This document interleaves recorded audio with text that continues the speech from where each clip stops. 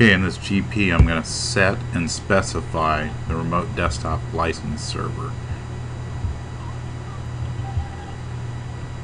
First go to computer configuration, administrative templates, then Windows components. Then we scroll down to remote desktop services, and then remote desktop session host.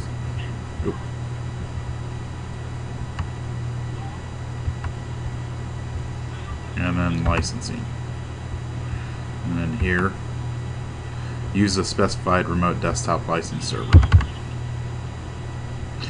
Have it enabled, and then also license server specified. And then also specified a per user on the remote desktop licensing mode.